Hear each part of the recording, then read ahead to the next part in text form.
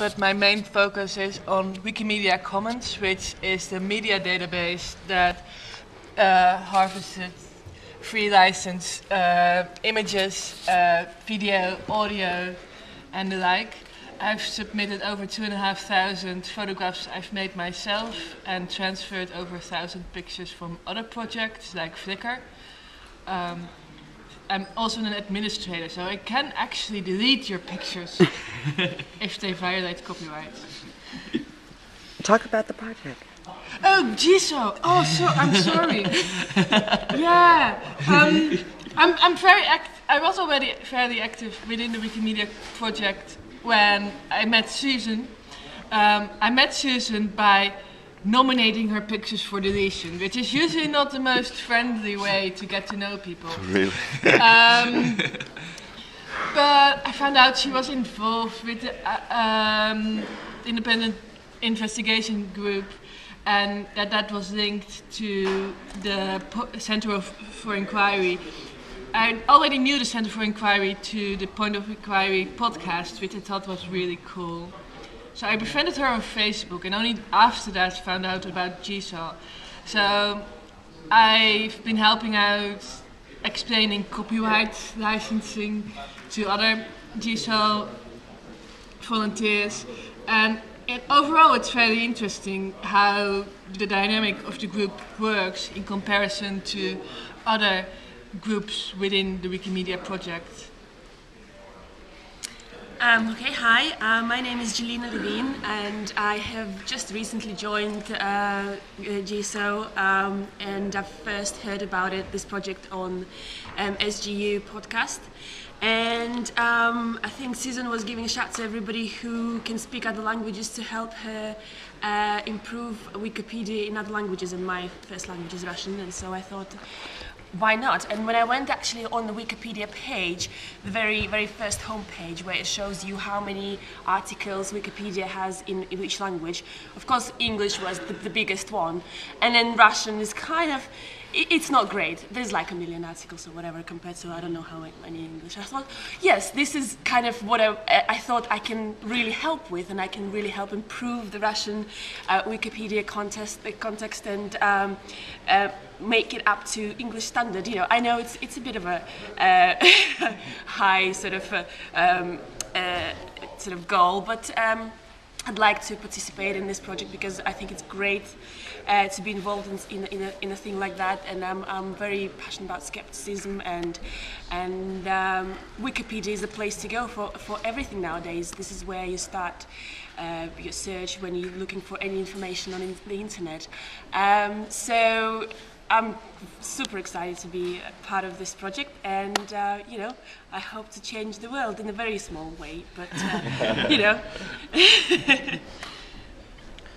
Hi, my name is András from the Hungarian Skeptic Society, and we've been doing skeptical activism for quite a long time.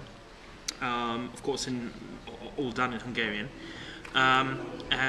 And we haven't heard about this project for a long time, and it was about a couple of months ago when we first contacted Susan, and there is now a 7-strong Hungarian group within the project, of which there are a few members who are much more experienced editors than I am, since I've done only a couple minor things, mainly in Hungarian on Hungarian Wikipedia pages.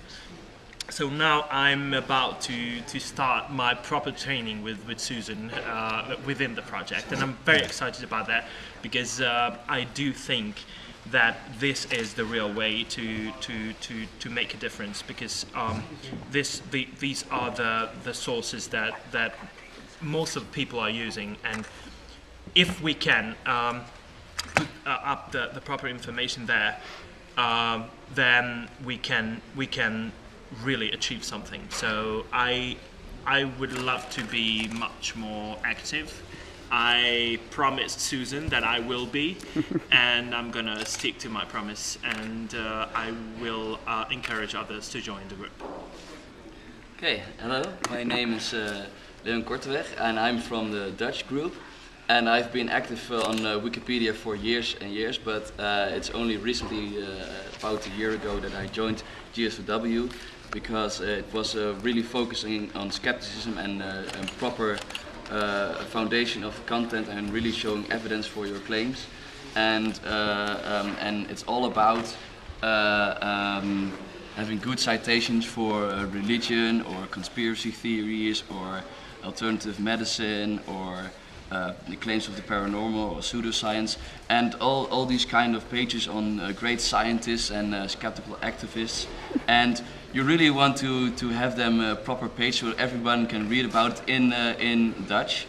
And so we're translating a lot, or we're writing pages that specifically are about subjects that are within the Dutch language area.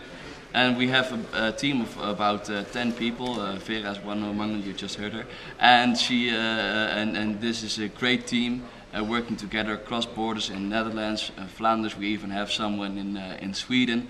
And it's just great to work together in an international team and just make content, skeptical content available for everyone to see. Hello, my name is Peter. I come from Slovakia, but I'm actually part of the Hungarian team. Haven't found many people from Slovakia yet, so if you're out there, just let us know. That would be great. The reason why I joined the Hungarian team because I speak Hungarian quite well. I think so, in it, András. So, Agreed. My grammar is not that great, but I think I will manage with the help of the others. Why I want to get out of this is I just want to educate myself as much as I can. And as Tim Farley and Susan already suggested before in many videos, just I should find my niche, if that's the right word for it, where I'm really good at something. I picked physics because I read some articles that they were quite not skeptical at all about some basic stuff. And I think I put my fair share into that. I only written one article so far. It hasn't been published yet, but I think we're getting there soon. And just a few more details to update. And also it's half translated to Hungarian now, and yeah, it's almost done, and I'm very much looking forward to carrying on with this. So that's it then. Hi, I'm Andy from the UK, and I'm involved in the Reading Skeptic group. I've been going to conferences like TAM and QED for a few years, and I'm very much a beginner at photography, but I've been taking photos and some of those have been useful, and being part of the group means I'm actually got something to aim for, and there's plenty of competition with some of the other photographers to improve what I'm doing. And one of the first things you notice on our Wikipedia page is the photograph, and if you've got a good photograph, that often gets people much more interested in the excellent content that the others are providing, so I'm hoping to help contribute to that. Great.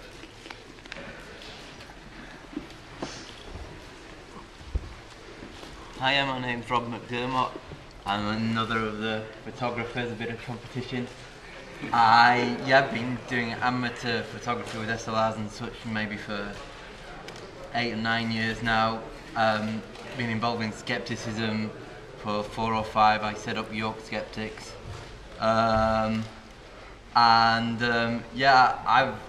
always taken photos at skeptic events and always said to anyone who was slightly interested in them, yes, use them to promote skepticism, and obviously using them on Wikipedia seems like a very good idea because lots of people are going to see them. I know a few of my photos have been used on some of the guerrilla skepticism articles. I saw a couple in Susan's talk yesterday, which made me smile.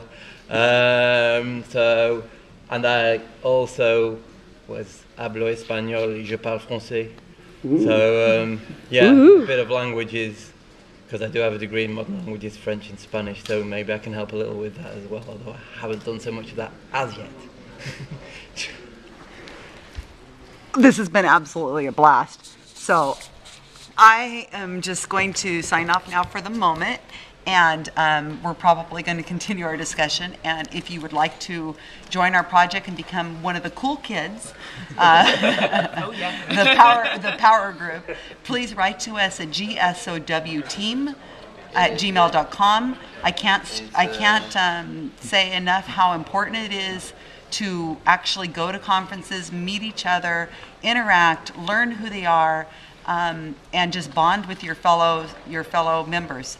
If that's not possible, then Guerrilla Skepticism on Wikipedia is probably a very good project for you if you're in a remote area and unable to attend conferences. This is a great project because we're very friendly and we have a forum that's very interactive.